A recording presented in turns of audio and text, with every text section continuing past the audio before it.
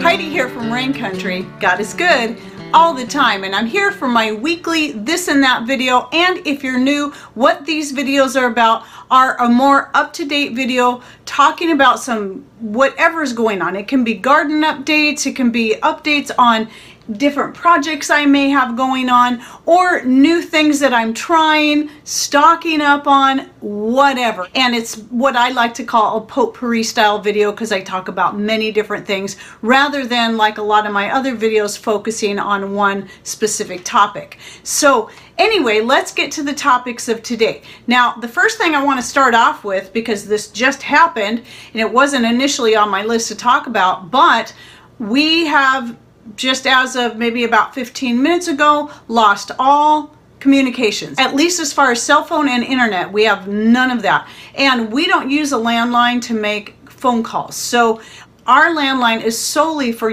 internet. But if we have to, we can make 911 calls by plugging in a regular phone into that, but that's all it's good for when it comes to phone calls. Now, with the way things are right now, with everything being down, I'm not even sure if that would go through. So this reminds me yet again of one of the purchases we've been thinking about doing for years, but have yet to do it, and that is to get a base station to go with our ham radio. We just currently have some handhelds that don't have the greatest distance, but that was just our starting point, and we've been meaning to build on that. And it's times like these that I'm like, we still haven't done that yet. We just keep forgetting. We've been meaning to do more research to find out what's the best base station, blah, blah, blah, blah, blah. Then we think about it at times like this, but then I can't get online to look it up because I don't have internet. So just a reminder of of another preparation you need to be considering. We do also have a CB radio on one of our vehicles. So we do have other means to contact people if we need to. This is not an uncommon occurrence here. It's most likely it'll be up by the end of the day. So you just never know. Things around here like that happen all the time. Power outages, cell phone outages, internet outages, and what I've been seeing more frequently lately though is the cell phone and the internet being in tandem with each other and both going out at the same time. So anyway, something to think about is things like these that make us totally sane to always be prepared. So let's get on to the other topics I want to talk about. And I'm going to start with the actual garden update. So starting with the back deck, I have a shot here showing my grapevines, how well they're coming along. There are little tiny grapes growing on there now. From the deck, stepping through that nice little saloon style gate that Patrick made for me to keep the chickens off the deck, you go out into the main garden. Well, I still call that my main garden, but it's not really my main garden anymore because everything's a garden around here. But that was where my main garden originally got started, and I was growing everything there until I started moving more stuff out to the south side of the house, which is the front. So the front's where I grow a good amount of my potatoes and my zucchini, my amaranth, and a few other things. But that bigger section right in the middle of the backyard is where I'm now growing most of my medicinal herbs. I do a lot along the west side. That was going to be my main medicinal herb garden, but I've started growing bigger, taller things in this back section, and that also includes the sunflowers, which should, some of them, the older plants, should start blooming pretty soon because I started them at various times. So I have some that are farther along than others. But you can see my valerian out there, my chicory, my marshmallow. But I do still grow vegetables back there, such as the beans mostly in that section. So I got a lot of beans. That's my main bean section right there. For the most part, that area now has become more dedicated to perennials especially, but even some annual herbs. A lot of the ones that come up on their own, like the borage and the red mustard, some kale here and there, and just whatever wants to come up in there. And plantain. Plantain, yeah, it takes up a big chunk of that garden. I also have a clip here of my greenhouse. You can see my tomatoes are coming along. I have been picking some of the vernissage. They're always the first ones to get ripe. And I am starting to see some little tiny peppers growing on my Chinese 5-color peppers. And it looks like the little mini red bell peppers are just at that point where they're going to start getting some flowers. So here's an interesting thing. So last week, I believe it was either last week's video or the one before, I was talking about that 3-day heat wave we had. Well, it was only 3 days. That's it. It was 3 days of hot, and I thought that once we got through it, we were going to settle back into our normal, warmer, but not hot summer temperatures, but instead we've gone backwards, and now we're back to early spring cooler temps. And so it's had a very weird effect on a good part of my garden. So my snow peas, though the heat, surprisingly enough, didn't burn up my snow peas, they're still growing. Part of the reason that they didn't fully get burned up is because they're closest to the chicken coop and that playhouse that keep it pretty well shaded through most of the day, so that helped a lot. But it did stunt them quite a bit. So parts of my plants got fried, and now they're just starting to get flowers again. Thankfully, they like the cool, but some of the other things that like the heat that were starting to take off have become stunted again. So it's just been very strange. But anyway, you can also see here, this is my newer garden section where I've got my squash planted. This is the one that Patrick just built for me this year, and just in time for me to get my squash in the ground. And so it's, you know, the heat, that heat wave got it going, but it's still growing okay, but the cold has kind of slowed down the growing process.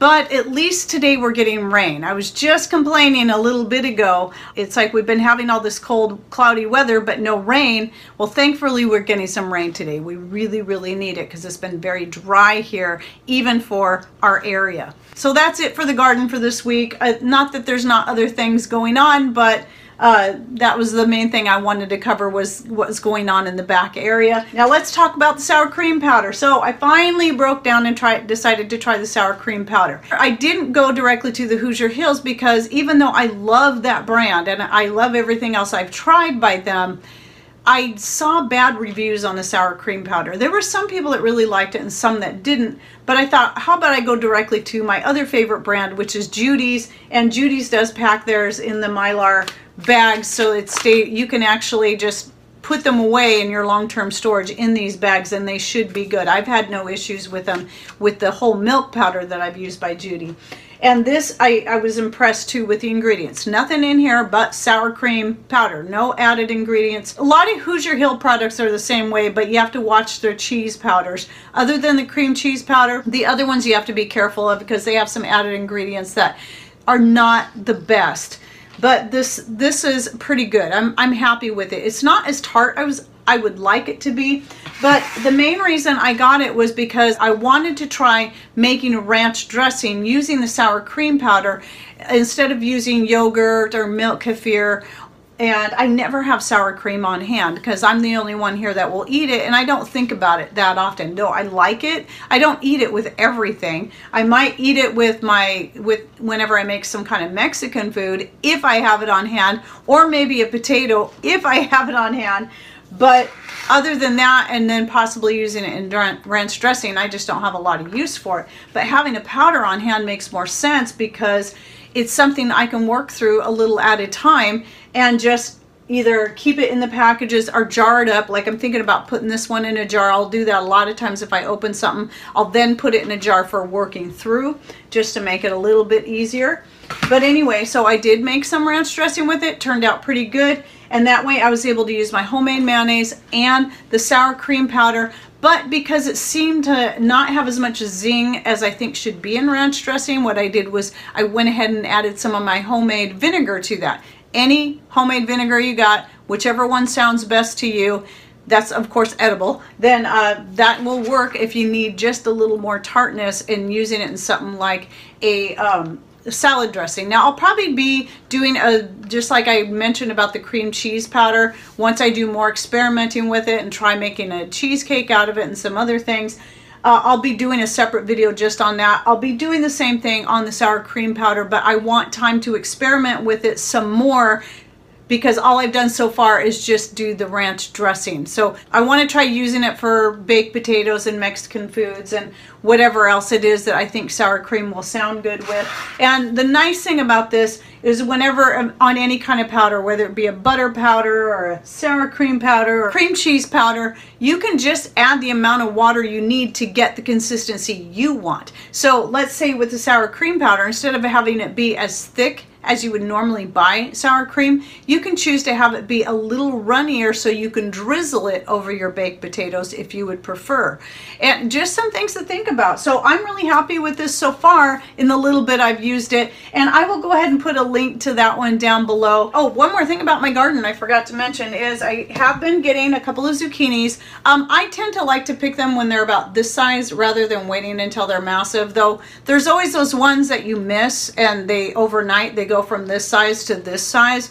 So that happens from time to time, but I do think they have the best flavor when they're picked about this size. Otherwise they kind of get punky on the inside and they start to lose their flavor. So preferable time to pick them was when they're about like that. So they're a little more on time this year than they were last year. Last year they were well over a month behind. This year they're a little more on schedule, but this cold that came back has slowed them back down again. So the zucchini isn't growing. The plants are looking great, but the zucchini themselves, the fruit, is not growing as fast as it should be growing, or as it will be once the weather, if it ever does, warm back up again. And then right here I have some fixins ready to go because I'm going to be making some more of my multi-purpose cleaning powder.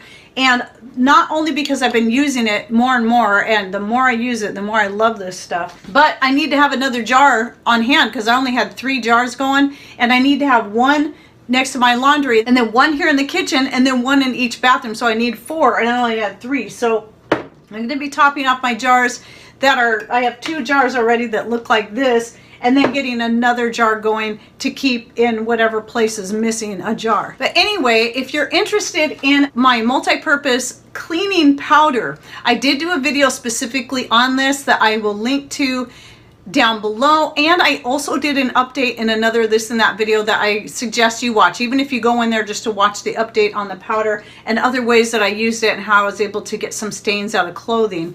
I'll link to that one down below as well. So this is it's my own recipe, but it is based on other recipes and research that I did looking around. And then the last thing I wanted to talk about, I set these avocados out here so I'd remember, and that is just giving you a quick update on how the Misfits market is working for me. I know some people have had some bad experiences, but for me, I've still been incredibly happy with them. Now, not everything I get is perfect. Well, because not everything is perfect, that's why they can't sell it in the store. But I've had very few things that I was unhappy with, very few, and been very pleased with the avocados. Usually every order I get more avocados coming in. Most of them are pretty light green like this, and they just need a couple of days to ripen, but that's not a big deal. In fact, I'd prefer they be shipped to me like this than shipped to me overripe, because then by the time they'd get here I'd have to throw them out. But we've been getting some red grapes from there, the organic red grapes that they have, at least where we're getting ours from, because not every place gets their produce from the same place around the country. So I think that's part of the issue why some people have bad experiences. It depends on your climate and the place you're getting it from. We've had really good success. The red grapes have been awesome. So I actually got 4 bags, and you're probably thinking, well, 4 bags, how can you eat 4 bags at once? Well, what we do, and this is another little tip I wanted to give you people if you haven't ever tried it yet, especially in summer, this is wonderful. You get a nice, delicious grape, whether it be green, red, black, purple, whatever your favorite one is, stick them in the freezer. They freeze up wonderfully, and they make a tasty treat on a hot day. So they're like little mini all natural popsicles, and I guarantee that most people are really gonna like it, and it's one of our favorite snacks in the summertime, and these organic red grapes we've been getting from Misfits have been perfect for that. So anyway, that's my update there. But remember, if you're on Misfits Market and you're at that time of the year where it seems like some of your stuff isn't getting in fast enough, or it's having to travel through some really hot areas and it's not staying preserved well enough, you can always pause your deliveries until the weather cools down. If you can't work through your stuff fast enough, pause it for a month or so and then just take it back up again. I have yet done that because I'm stocking up on stuff anyway. I've been stocking up on some meats and been very happy with them so far. Any of the meats that we've got have been very good, you know, all the nice grass-fed beef and the chicken breasts without the hormones and all that added to them. Very pleased so far. At least that's my personal experience. And if you're wondering where I'm at, we're on the west side of Washington State, and most of our stuff I believe comes from Portland, so it's not that far, and it's, you know, closer to the coast where we tend to stay a little bit cooler. So I think that's one of the reasons why even during the summer we're doing pretty good at getting some good stuff in. All right, well, I hope you enjoyed my this and that video for the week. Don't forget to check out the video links I'll be putting down below, and if I think of any more that I forgot to mention and that I think will be apropos, I'll put those down below as well. All right, well, thanks for watching. Take care and God bless.